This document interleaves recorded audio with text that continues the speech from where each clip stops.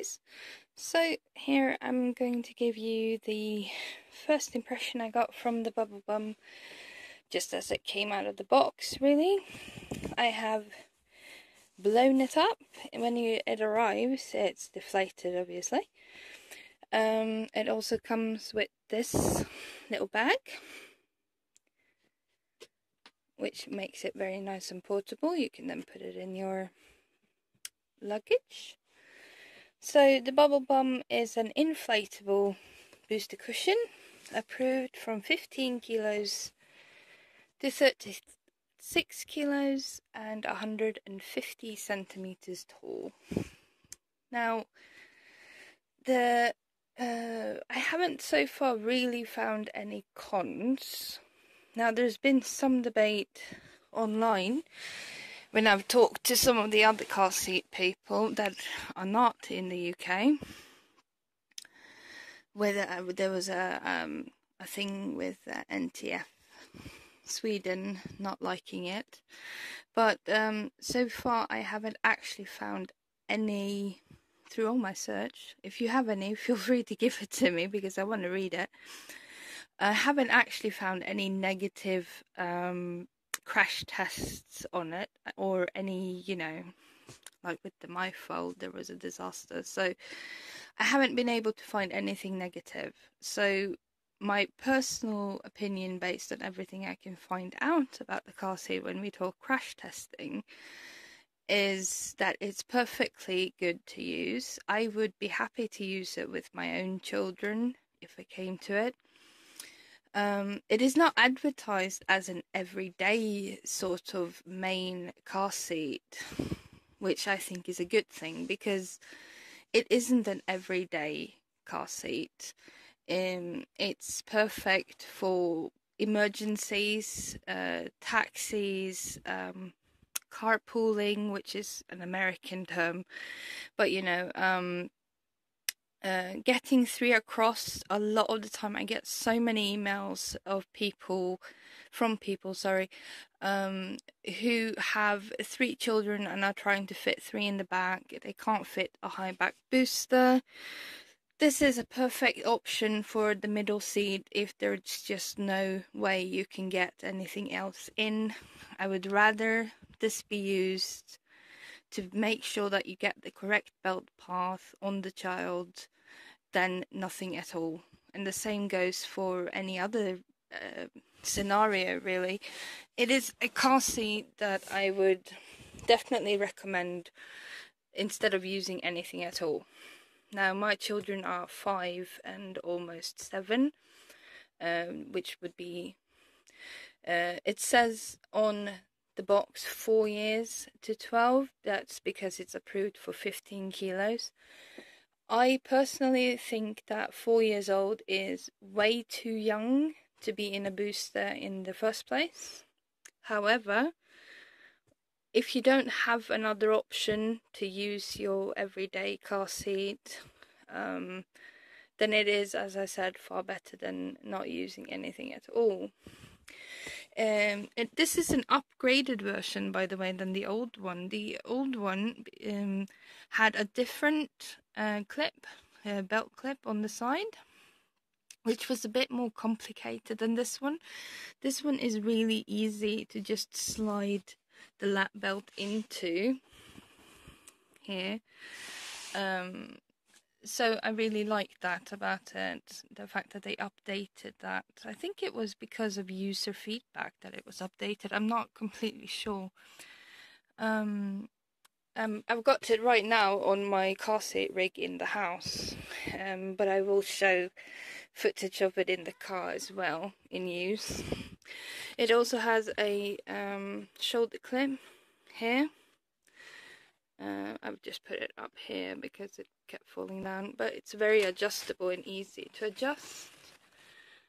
Right here at the back, you just pull this little strip there and make sure that when you put your child on the seat, make sure that you put this clip on the child's shoulder. It should just lie gently on the shoulder, and then you tighten it or release it depending on the child's height, so that it's at the correct height. And then if we look, we release it here, and then if we look underneath, we have the manufacturer, day, month, year, a batch number, and here is the instruction of how it's supposed to be, and obviously the E24 and 44R04, which is the European regulation. This is approved as well in America. I don't know if they have a different version they ship in America than this one, like that has a different sticker. So we are in the car, and Henry is testing out. And Henry is testing out the BubbleBum. What I have found is that because it's obviously very short here, and there's a lot of room here on the actual seat, which when you compare it to the booster goes pretty much all the way down.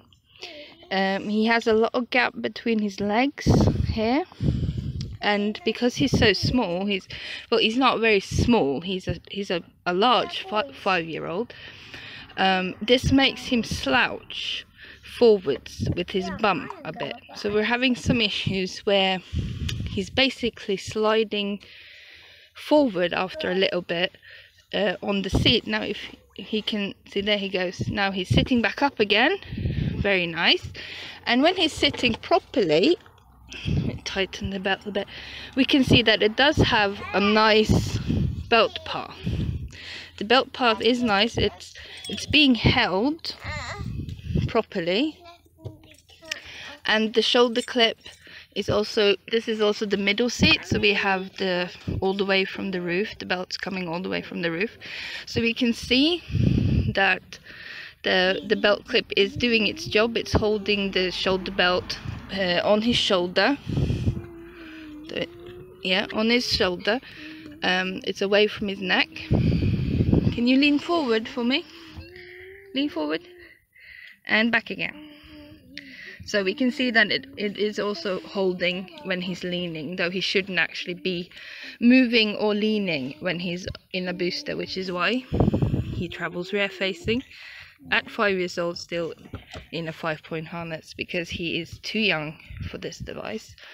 Obviously, as I said before, in a matter of an emergency, I would use this because he's far safer now, because it does actually give the right belt path than without anything at all.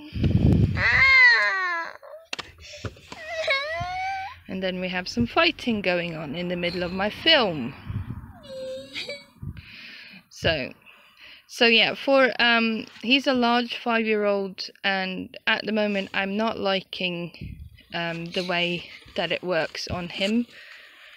But that comes with the age as well.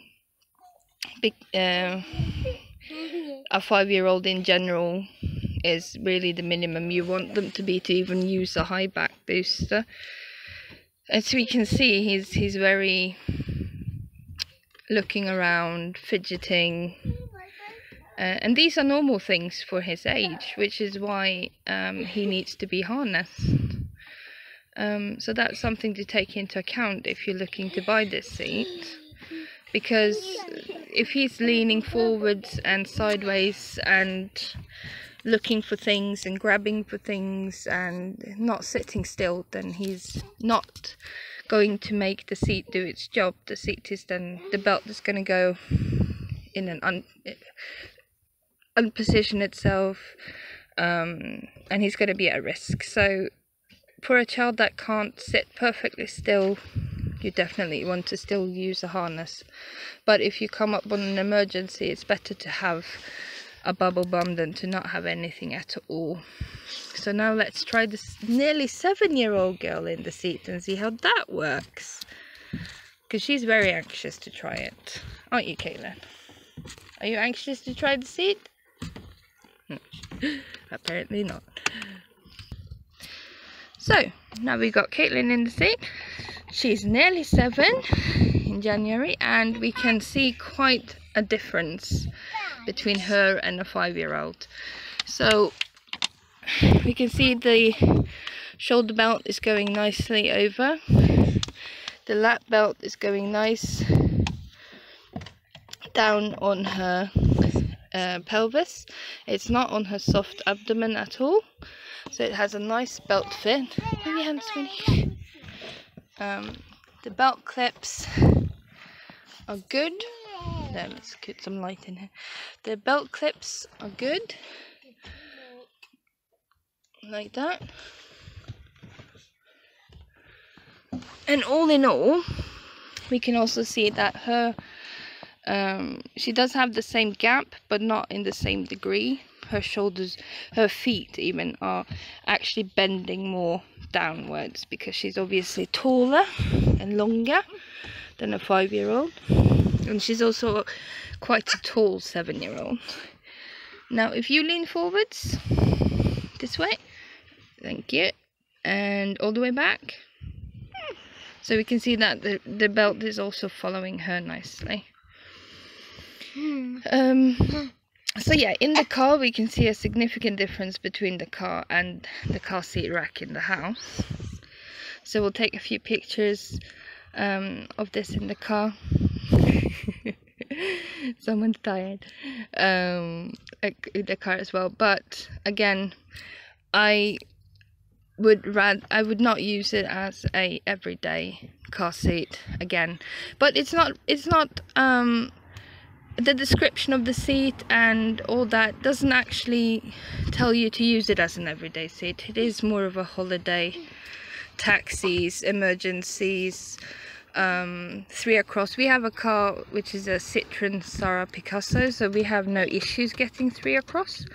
But in a smaller car where you can't actually get a seat where she is, this is perfect. And for older children, Caitlin's age and above, I would say 6, 7, preferably 7, I think, after trying it in the car, and above, it's usable in a safe manner.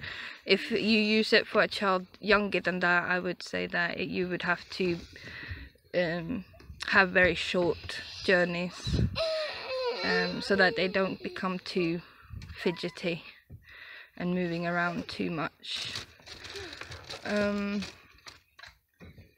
But yeah, so that is our first impression of the seat, really.